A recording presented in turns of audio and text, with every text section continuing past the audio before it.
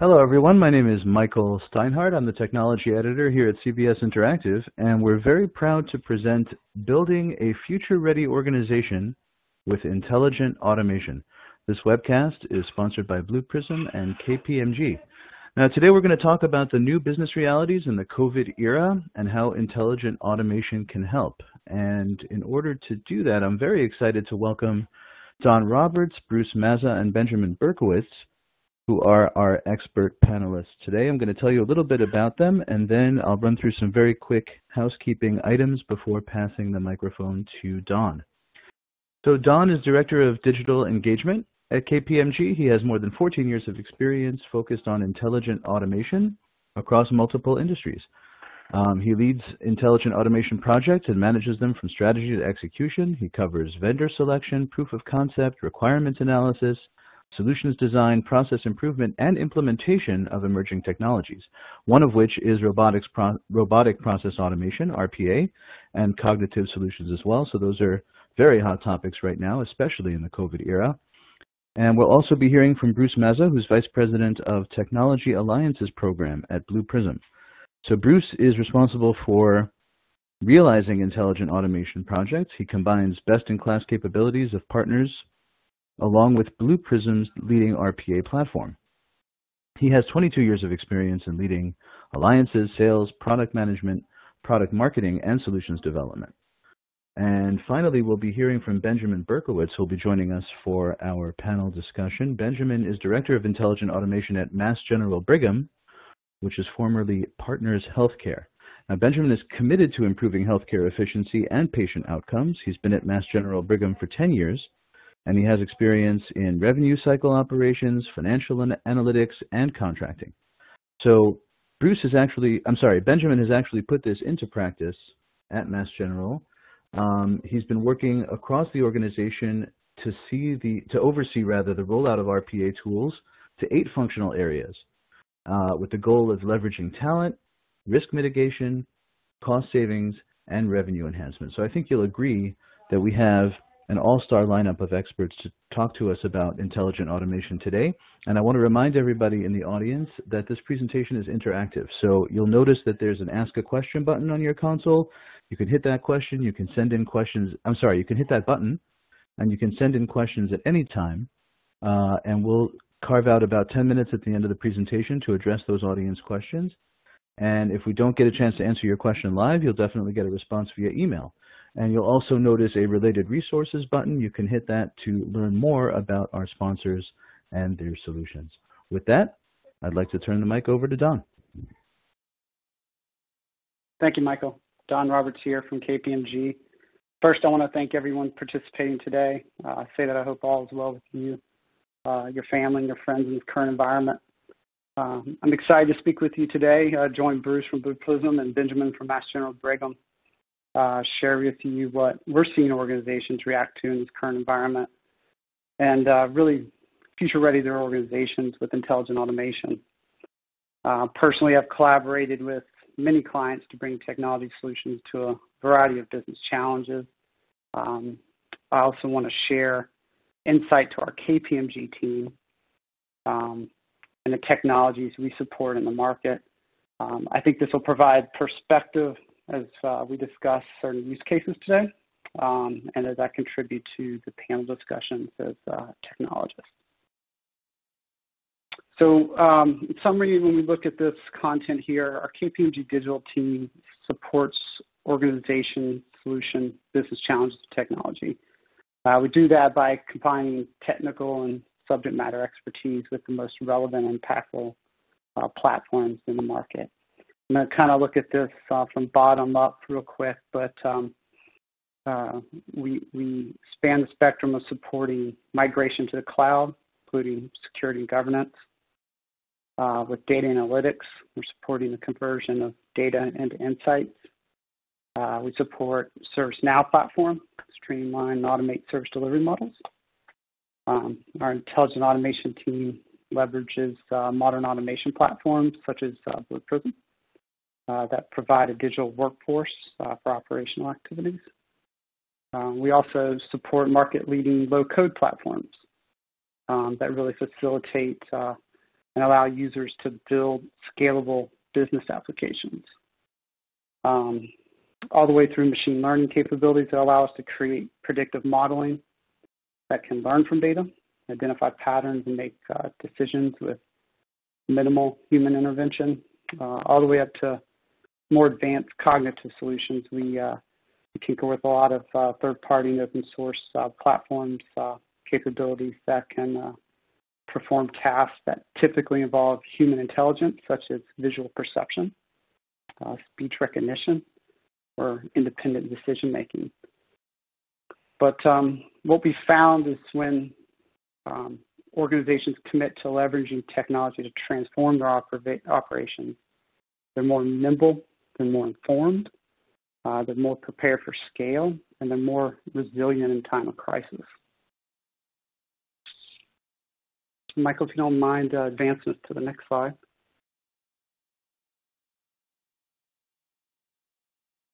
Thank you.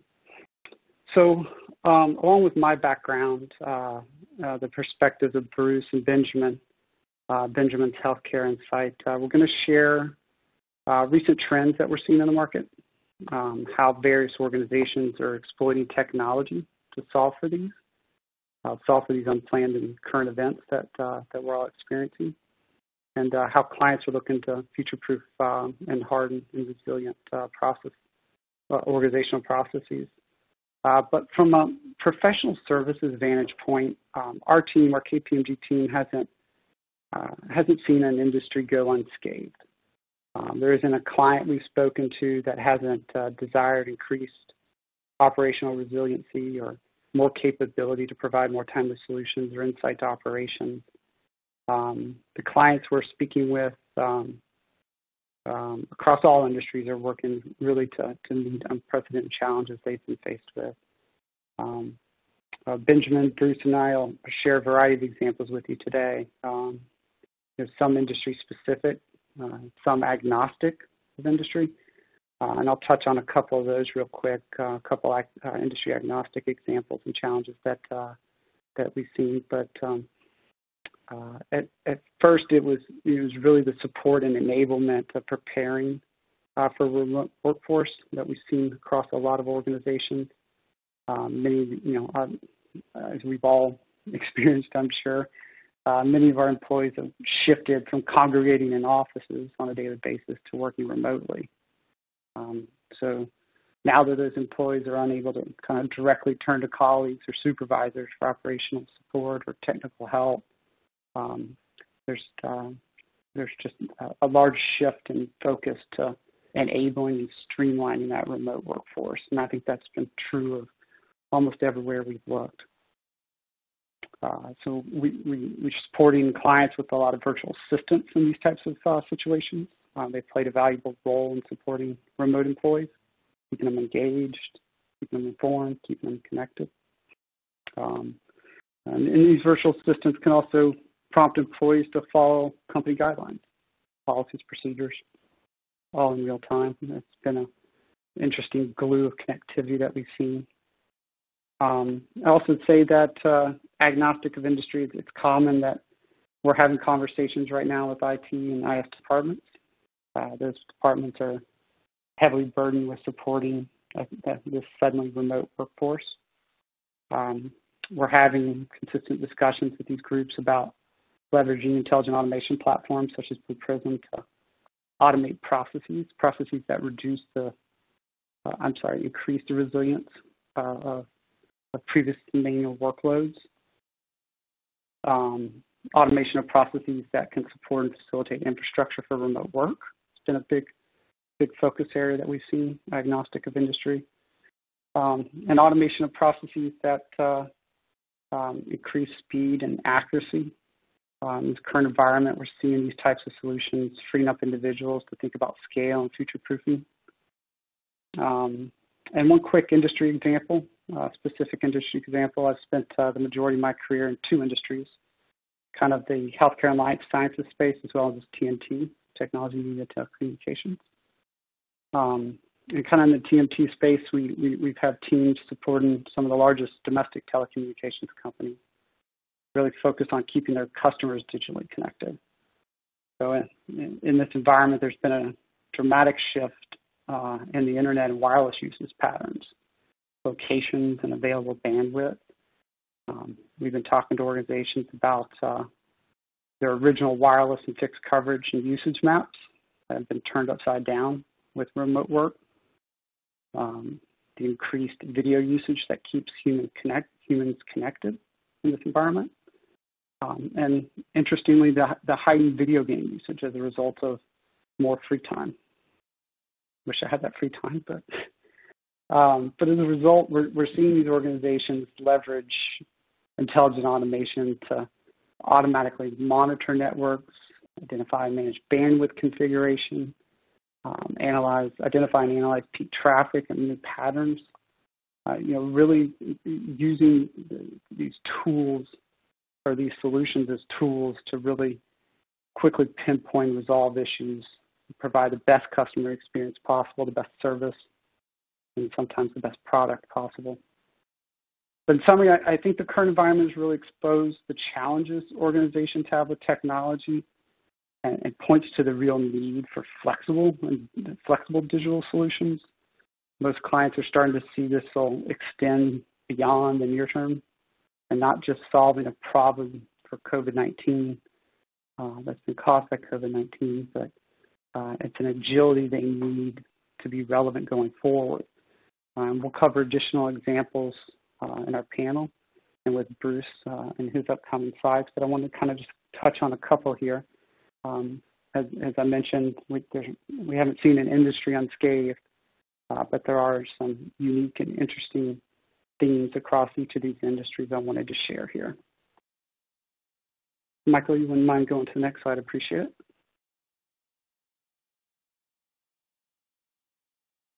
So I wanted to share this slide, this graph from a recent Forrester analyst report. This was from about two and a half months ago.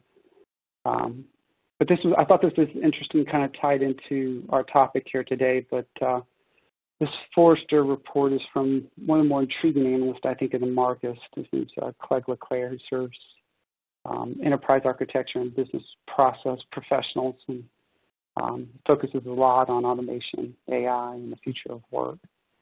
But in summary, his team's research really stresses that organizations are going to be required to kind of remake their intelligent automation roadmap, and that the priority is shifted to automations that enterprises can deploy rapidly at a lower cost, support remote execution of business, and focus on building resiliency. So I shared this with you, some third-party information. I thought it's kind of really interesting as you look at these axes of lean operations and cost reduction to prioritization and investment acceleration. Because I'm having a lot of discussions in the marketplace that corroborate this analysis, and I wanted to kind of share that as well. Yes, thank you, Michael.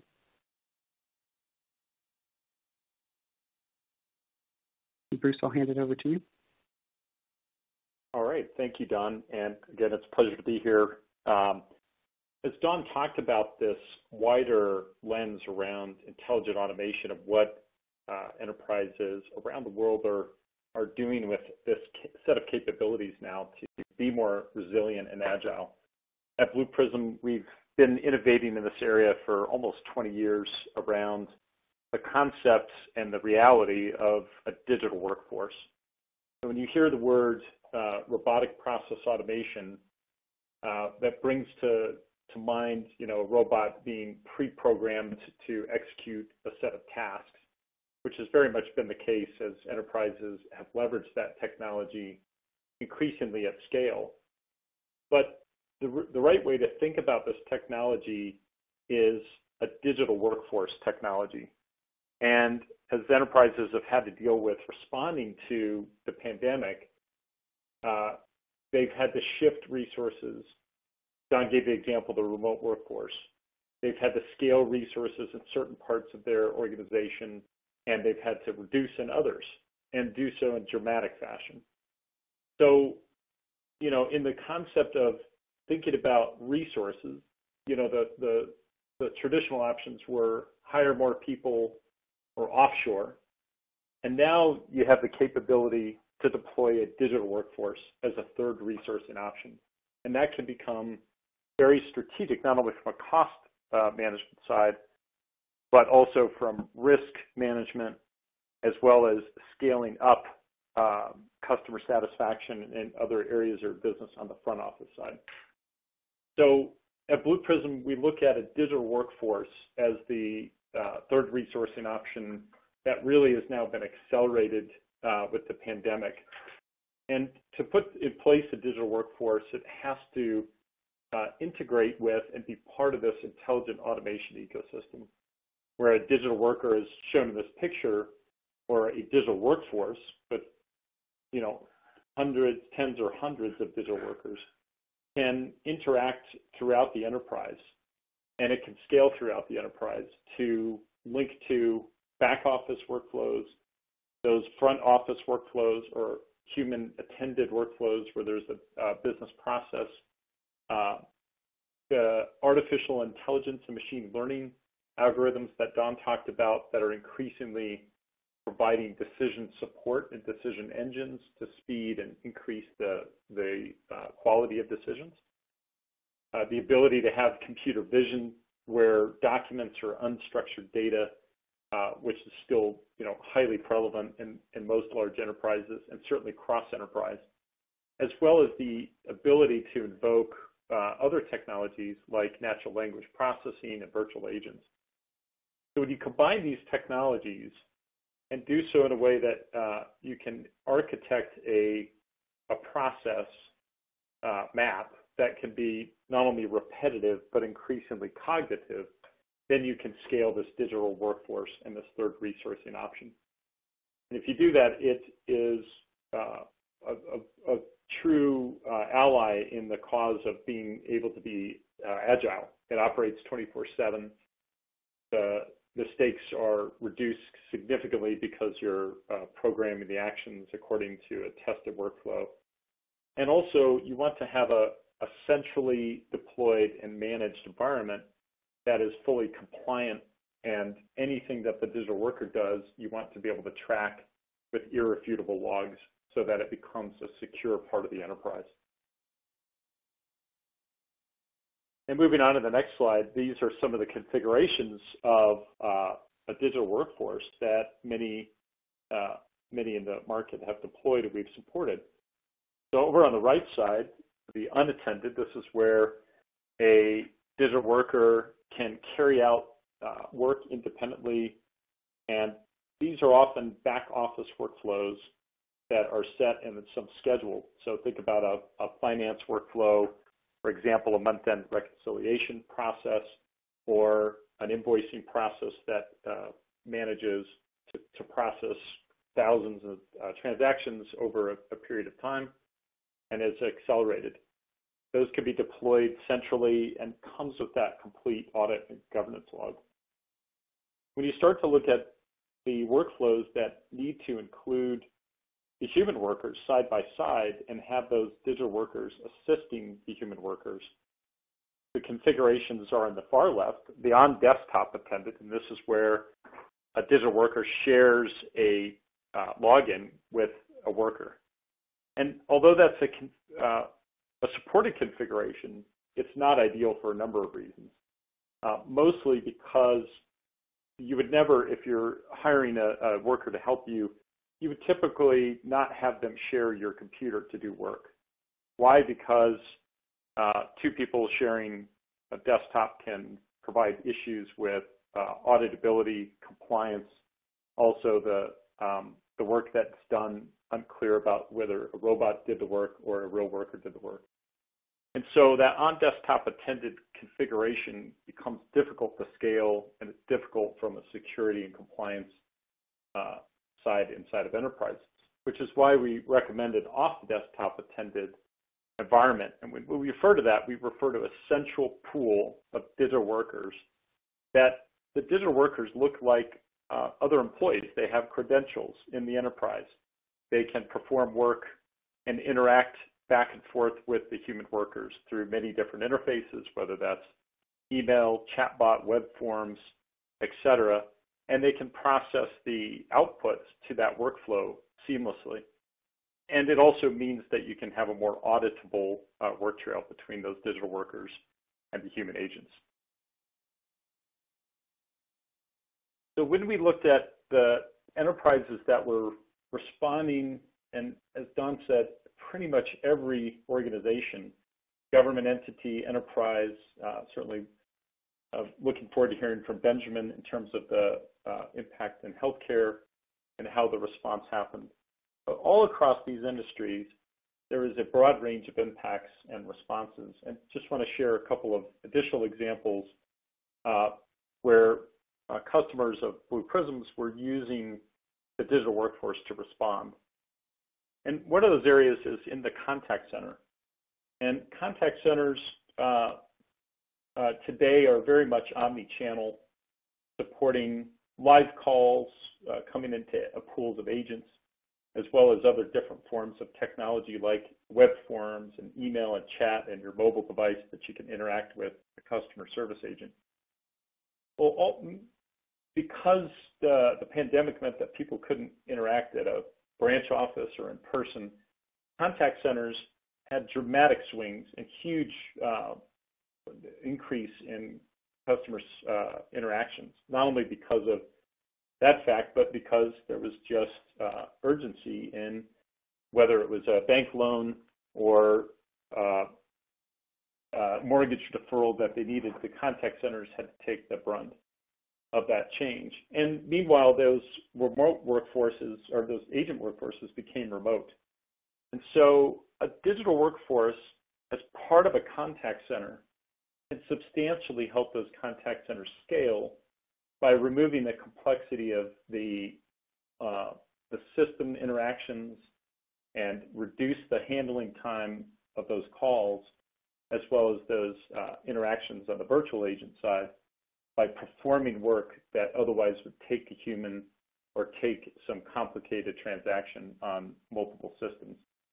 So we've been working with customers that have had a real dramatic improvement in their ability to respond, even with that remote workforce, even with those challenges, sometimes 10x the amount of customer interactions. A digital workforce can help them scale and respond and speed the customer resolution times. Another set of examples in financial services, in the U.S. in particular, but also all across the world, in various different countries, the relief programs that the government's rolled out to support small businesses, such as the SBA PPP program here in the U.S., and other mortgage relief forbearance programs, impacted lenders significantly in terms of new workflows that they had to stand up in days with these new government regulations. And a digital workforce was applied so that we could dramatically speed up processing of loans, processing of mortgage forbearance requests, to the point that what was taking sometimes 30 minutes to an hour per transaction could be reduced to 1 to 2 minutes. And for those entities that were able to be agile and resilient in that respect, it made a huge difference in their ability to support those government programs and ultimately the businesses and homeowners that were impacted. So it's an example of that resilience that can be provided in a digital workforce. Again, we'll hear about some more use cases in the panel discussion.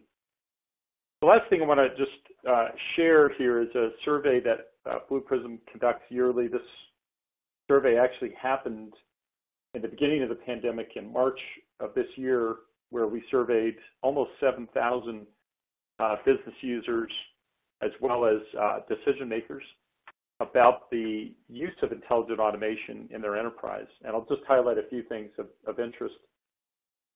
The fact is that the digital workforce is here, it's upon us, and 92% of decision makers believe that intelligent automation is ready to extend across their organizations, and that RPA is an important part of that digital transformation journey. So most enterprises are ready or starting, maybe are piloting the technology.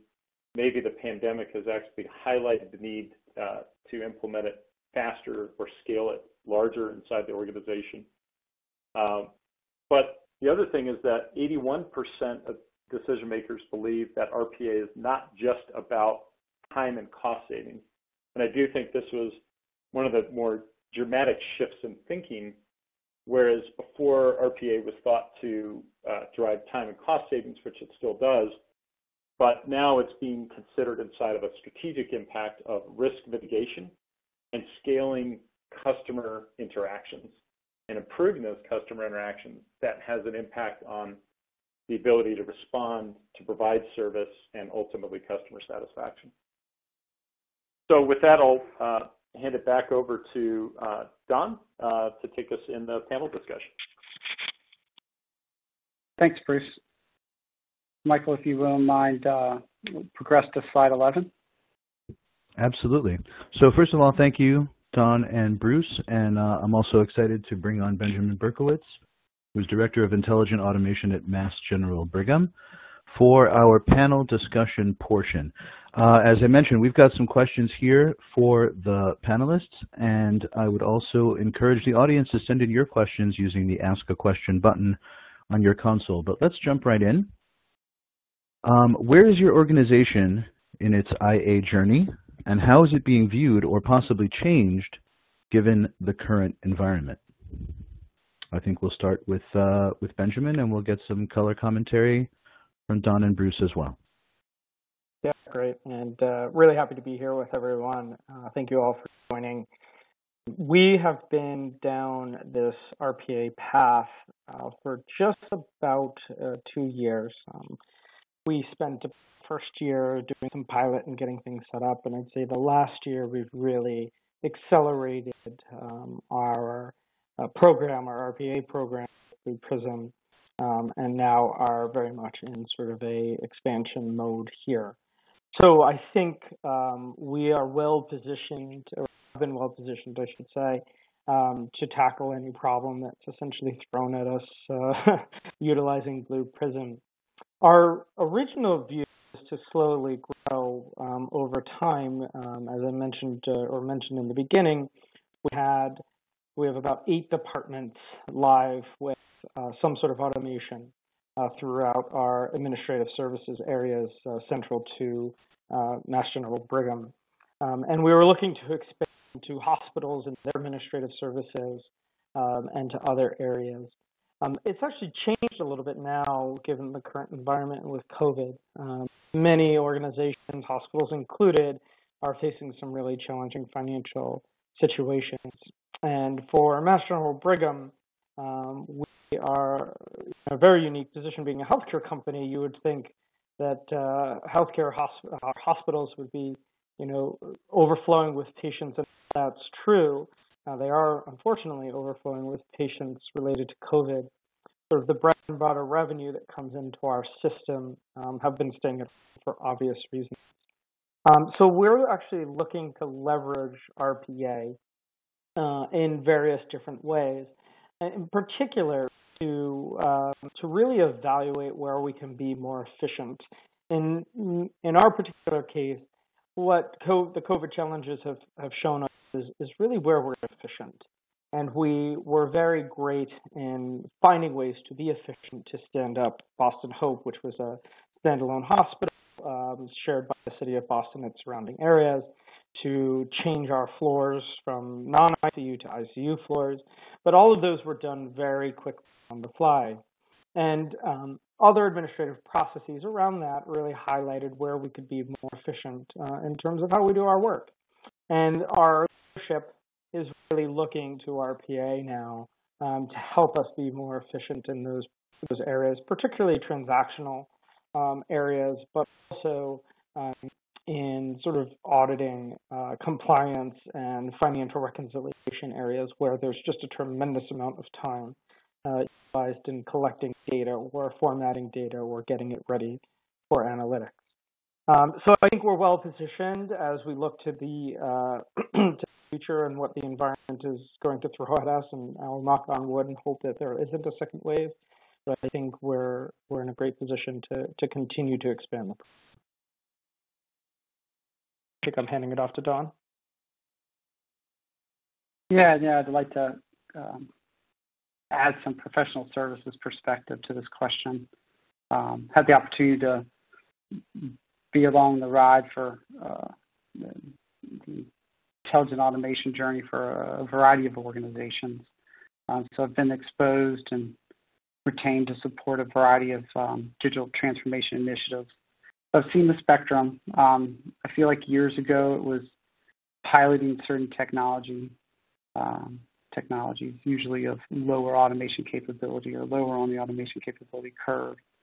Siloed and pocketed rules-based automation initiatives here and there. And that quickly grew into acceptance, adoption, and acceleration of integration of these platforms. We typically see a lot, like I mentioned, a lot of siloed efforts. For instance, we'll see back office business units perhaps spearhead automation in one form or another, while front office might be implementing more customer-facing solutions or a virtual chat solution, and they're not holistically targeting the technologies across the enterprise. They're not working together to cart around a toolbox of tools to truly use them as tools and not point solutions. But I also feel like the pandemic's really exposed a lot of companies and their lack of agility, and I think resulted from this splintered and slow approach of adoption. We've been talking about it for a long time. We've talked about it for years about the need for digital transformation, the strategic approach of it, and not the short-sightedness of just time and cost savings, but the speed of transformation be quick and agile. But it's only now in 2020 where we're under a pandemic stress of operations that we see how essential it is for business to kind of live up to that talk and truly leverage these tools. But we've seen episodes this year where truly the fate of operations for some clients depend on being able to create a new application at times, adopt new patterns of behavior, and automate operational support tasks.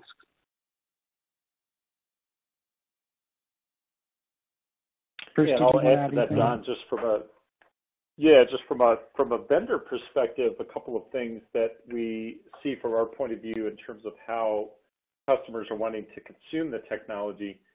Increasingly, they want to consume a cloud-based deployment that's SaaS deployed because of that agility and scale that they can get and the speed of deployment. So, we have an option for a SaaS-based deployment that certainly during the pandemic and now afterwards, I think many organizations are reevaluating or accelerating their evaluation of a cloud-deployed option because of that resilience.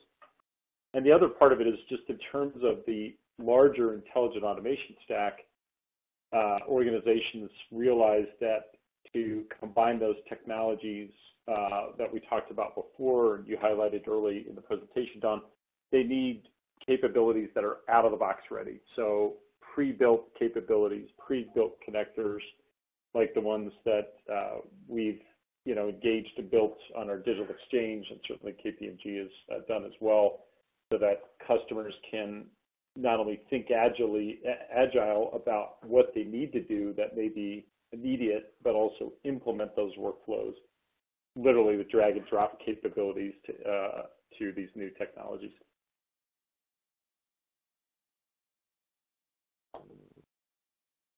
All right. Thanks, Michael. I think we're ready move on to the next slide, please. Move to the next one, absolutely. So continuing on that topic of agility and sort of being able to turn on a dime, what are organizations doing to pivot their operations? So I can kick this off. One interesting component of what's happened during COVID is, as I'm sure we're all familiar, is we sent all of our workforce home. What was really interesting for us is that all of our bots, they are kind of worked from home. They continue doing their work without skipping a beat, which I think was really a testament to this technology really helping us out during this really challenging time. As we're continuing to look forward, to Bruce's earlier point, we are now recognizing the need for additional solutions to be able to facilitate or to complete processes, a little bit more OCR technology to help us alleviate some of the stress that our teams are feeling. And that's part of the reason why when we did our vendor evaluation, we went with Blue Prism, because we knew one day we're going to reach that point where additional resources are going to be needed for us to continue down the automation path. And we're starting to reach that tipping point now. I think we're also pivoting in ways of really thinking, people mention digital workers and they mention, automating a process. And I think we're really getting to a tipping point within our organization of thinking not just, I want to automate this process, therefore alleviating work from people who are doing it now, or taking over those repetitive, mundane tasks, but really leveraging our digital workers to do work that we don't have resources to do or don't want to hire resources to do. And we have some use cases of that already where we have deployed a digital worker to do the work of essentially 10 people that we didn't have to hire for. And that's been quite a successful project. In addition, I think we're also looking to do some insourcing. A few years back, outsourcing was all the rage. Typically, for us, a lot of the transactional outsourcing that we did back then is very easily transferable to an automation or a bot to do. And so we're exploring all of our contracts with our vendors and the types of processes that they have to see if we can insource some of that and help with cash flow that way as well. Don, anything to add? Oh, I'm sorry, Bruce. Yeah, Bruce. No, that's fine. Go ahead, Bruce. I'll chime in. I got to pick on the manufacturing industry. Yeah, I think, Benjamin, your outline there was spot on with what we're seeing with other customers too, that the pandemic has put in place this need to have new processes and new ways of interacting inside the enterprise with employees and with customers that never existed before. And that's created this higher speed of momentum to look at just not automating existing processes, but rethinking the processes to be digital first. And that transition opens up not only new staffing models, but also, again, improvements in how customer interactions and outcomes actually happen. So that's a big pivot in operations. Don? Yeah, a couple of things. So manufacturing, we're seeing a wide array of manufacturers embarking on major pivots away from their core competency or their daily offerings of products and shift towards products of necessity. So I think about a lot of large auto manufacturers. A lot of organizations pivoting towards manufacturing of ventilators, masks, gown shields, non-traditional product that companies have previously focused on, whether requested or required by the federal government or out of profits. But I think as this pandemic is going to continue, we're gonna continue to see that shift in products beginning to creep up on different industries. Core to the bank in this environment, they feverishly pivoted to the facilitation and distribution of loans to small businesses in the payroll protection program. The technologies they've implemented there, the banks that we're talking to, they've created a lot of agility needed to administer those time-sensitive services, trying to get money out to these businesses to keep their employees employed, leveraging robotic process automation, low-code platforms,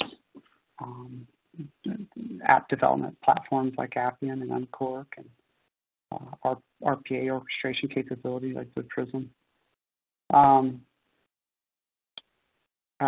We continue to have conversations with these organizations about using these technologies as a tool to solve or contribute to the solution of business problems across the enterprise, and not just a siloed point solution or a cost takeout play or a time takeout play. Two usually go hand in hand, but talking to companies that are starting to creatively use these technologies across the enterprise to reduce operational risk, stepping back and considering intelligent automation as a true change to the enterprise, a true transformation of operations. But the pivots that we've seen organizations take are encouraging. They're impressive. They're very technology driven. But the organization's got to be committed to the change, and I think that's been a somewhat of a barrier over the last 3 to 5 years. And the impotence of the current environment, I think, has really prioritized that type of change and adopt it. So it's an interesting pivot that we see from our vantage point, and I think it's one that's going to continue to validate the value of these types of solutions. All right. So, Benjamin, turning the conversation back to you, how has automation helped your organization and or organizations in general prepare better or be in a better position to handle situations like this? Yeah, thanks. Pardon me. Just as background to the group who's listening in, I'm not an IT professional. I come from the business. As I mentioned, I was in analytics before, contracting in various other places. And for us, what we've done at Mass General Brigham is set up a structure where the majority of our developers were like me, coming from the business or embedded within our business units. And so that's put us in a really unique situation where, as the situation ebbs and flows through different departments, they're able to deploy resources to automate different components of their business. And so we did that very consciously and on purpose, because what we felt was really important was to empower departments, deploy automations where they saw it most necessary. So by way of example, during the height of the COVID surge here in Massachusetts, we had developers within our HR department redeploy one of their automations to provide daily reporting on COVID. Another department, our finance department, redeployed an automation because of changes in the CARES Act of how they were reporting and reconciling data, and they needed to make that change to adjust to that. So I think it's made us extraordinarily agile and nimble to not only deploy automations, but to adjust them as the situation came in hand. As COVID has slowed down and things are coming back to a newer normal, and as our organization is able to focus internally a little bit more rather than all hands on deck at our hospitals, having the developers really embedded in those departments is enabling those departments to prioritize and accelerate build with those. Additionally, we have a centralized team that works under me that can also help accelerate automation builds in any of those departments that are live, and certainly helps onboard additional ones. So I think that flexibility, as well as the turnaround time of an automation going live, start to finish, could be anywhere from 8 to 15 weeks, depending on complexity, has made us very nimble these days, as opposed to something like a large TI or process improvement project, which could take anywhere from 3 to 6 months, and depending on their complexity. We want to come in and out of a department or in and out of a project as quickly as possible. So I think our structure has really helped automation, helped us be prepared to have automations handle this very unique situation. On to Don. Yeah, that's a good point. So the main thing I think about how automations help is with agility and speed of response. Strategically talking to some clients and supporting the creative redirection of currently integrated automations that Benjamin was mentioning, or the creative thought process of targeting certain solutions in different areas not previously considered, perhaps due to other prioritizing benefits. But we've seen our more digitally adopted organizations be able to respond to change more timely. You heard some great examples from Benjamin. And they're doing it with less effort than those that have failed to scale or failed to adopt. I've seen a lot of very interesting app developments on low-code platforms. I've seen a lot of progress with the integration of multi-tool solutioning. So I think a lot of examples with OCR, optical character recognition, ingestion capabilities, pulling in content into systems that are facilitated across different data sources with robotic process engineering platforms that are also coupled with machine learning. So I see more tools being collected and solutioned with together, and I think that those companies that have figured out how to do that, I don't think you always get to an end state, but the most mature organizations with kind of the most tools to work with, I think have really been able to creatively minimize impact in certain areas. But in summary, it's a consistent theme that we see. The organizations that are further along the adoption curve, further along in enterprise scale and democratization of the tool usage, the more prepared they've been to handle the situation. And Don, I'll add one more element to that. We also have seen that organizations that are thinking outside their boundaries, particularly in healthcare, government agencies, the complexities of having inter-organizational or inter-enterprise, sharing of data, no doubt have been highlighted by the pandemic more than ever. So as an example, in the UK, the National Health Service is a big user of Blue Prism. They have over 50 different trusts that are leveraging Blue Prism, but they're doing that in a way that is sharing data across enterprise and organizational boundaries, sharing everything from not only the data, but the ability to create workflows that are cross-organizational. And that has been really substantially important for response. And those touch points in between enterprises are typically done by human workers. So when the systems are stressed, those are key areas for automation. And I think that's part of the strategy that organizations will think about next is not only their intra-enterprise view, but their inter-organizational or enterprise view where they need that, either with the suppliers or other agencies that they need to work with. And there's big breakthroughs that can be made there in terms of automation speed and resilience.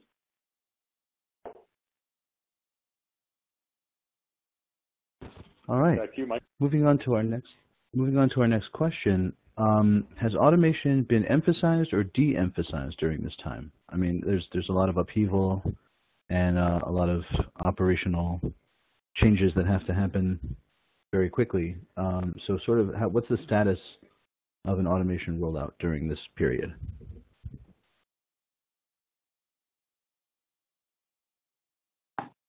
Benjamin, you want to chime in? And you want me to go first? I'm happy to start. So what was interesting, we had a pretty robust pipeline into COVID-19 at Mass General Brigham, and we sort of continued that work while the hospitals were overwhelmed with patients and our administrative services were working through that really challenging time.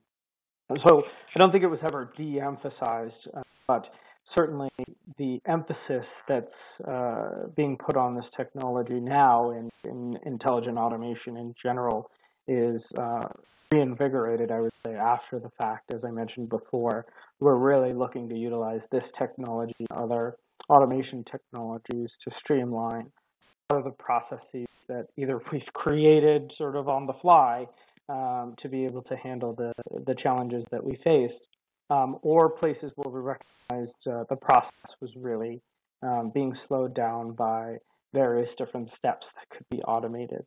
So I would say our leadership reinvigorated and is doubling down on automation, particularly RPA, as we look over the next several years how best to deal with the waters that are coming, whether they're choppy or smooth, but to just be more efficient in what we do in our back-end processes, in our back-end offices. Yeah, I'll add to that. I've got an opportunity to observe market trends in various industries, and while the vast majority of my conversations are centered around technology, I'm a little bit subjective to this, but I would say that the conversations have increased overall. I've seen some de-emphasis on initiatives in general at some organizations as they've paused to collect themselves and reprioritize capital. I've seen increased emphasis placed on digital point solutions. I think that's typical in a time of crisis, is to point a technology or multiple technologies at a business challenge, solve the sensitive business challenges in a timely manner. Overall, I think the sentiment I feel in the market is more reassessment of investment for digital solutions, kind of an emphasis of requirement, a realization that siloed initiatives are not going to get organizations where they need to be. I think back to the Forrester research we touched on earlier in the conversation, and I do believe through my conversations and what that research has shown is that the priority has shifted to tools that enterprises can solution with rapidly and at lower cost, and truly build resilience for the next disruption. We're seeing a lot of dialogue. We're having a lot of dialogue around digital change, digital automation, intelligent automation, across the spectrum of capability. But we're seeing emphasis on being able to build applications in weeks and not months. And they want to be able to build it once and deploy it everywhere. Bruce, you want to add to this any? I think you summarized it really well, Benjamin and Don. Okay. Awesome. Great. So I will point out that we're heading into the home stretch, but we still have a couple of questions left. Benjamin, starting with you, can you share some of the top lessons you've learned about the role that automation plays in operational resilience? Well, I would say in terms of resilience, I love the fact that our automations, they don't sleep, they don't take vacations, they don't get COVID-19, so they're able to continue to work regardless of what the situation is in the office or now in the virtual office.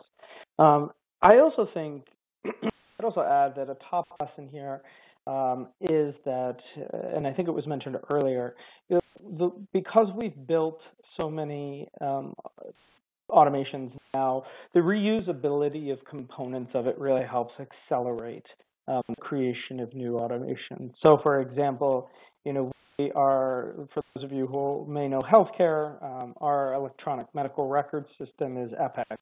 And we've created essentially a library of Epic-related processes and objects that we can reuse, so that every time we're starting to build something new with Epic, we don't have to start from scratch, that we're able to reuse components that we've done before.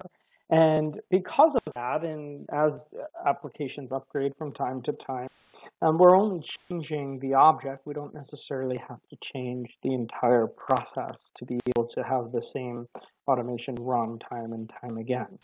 So that piece of resilience has been really key for us to be able to sell sort of the overall RPA program to the organization and then prove that we can reduce build time as our libraries get larger and larger. I'd also say there were some unintended positive consequences to RPA that helped show resilience. So, for example, one of our automations checks licensures for a variety of different licenses, and in particular nurses. And because this automation can do more work than a person could, we're able to check licenses more frequently.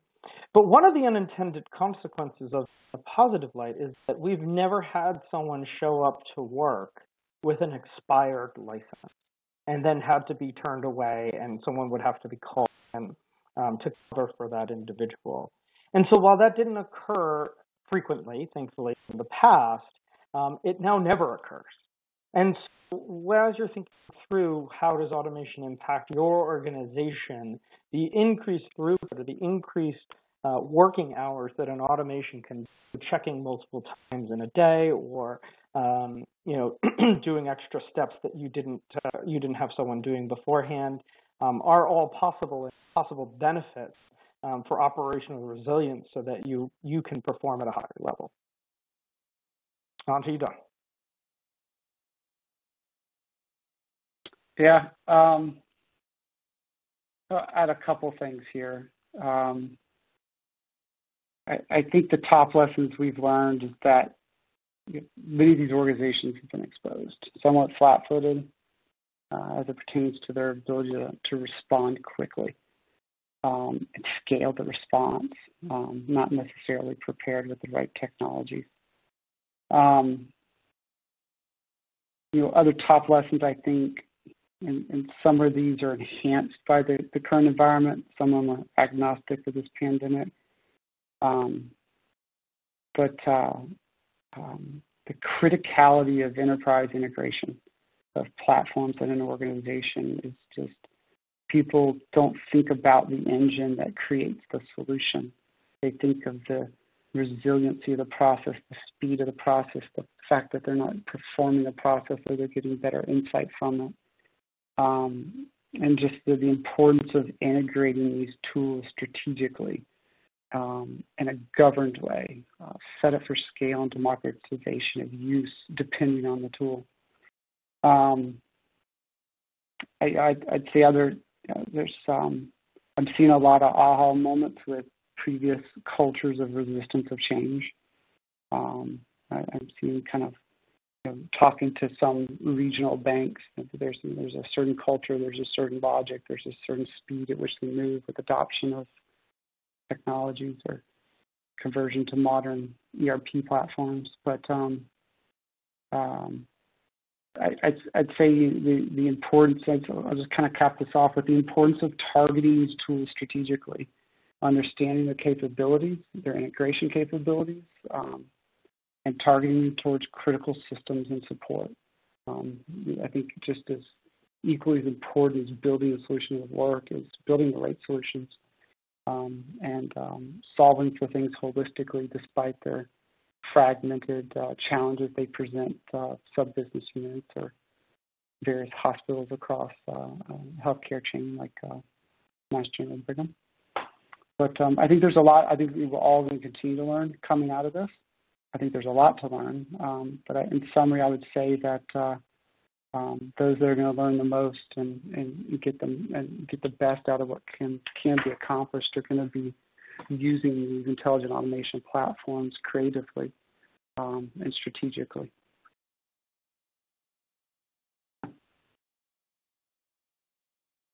All right. Well, thank you. I really appreciate the time. Sure. Sorry, go ahead. Yeah, I was going to say, I think we're out of time, but back to you, Michael. I know we're right at the top of the hour here. All right. Well, this thank is you Don so Roberts. much. I've also noticed a couple of questions come through. I apologize, I've been paying attention towards the presentation, and I'll be sure to reach out to each of you that inquired with questions. We kind of ran in through the Q&A part, but appreciate everyone's ear, and hope everybody does well, stays well. Absolutely. Thank you so much. That's Don Roberts and Bruce Mazza and Benjamin Berkowitz, who we really appreciate you taking the time today. As Don mentioned, those of you who did send in questions, we apologize that we didn't get to address them live, but we will definitely respond via email. And if you happen to be watching this on demand, you can also feel free to send in your questions at any point. So with that, I'm going to thank our sponsors, Blue Prism and KPMG. I'll encourage everybody to click the Related Resources button to see what else you can learn about RPA and intelligent automation.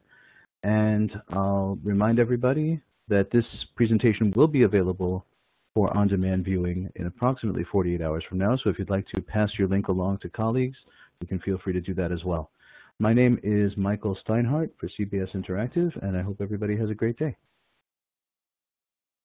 Thanks. Thanks, everyone.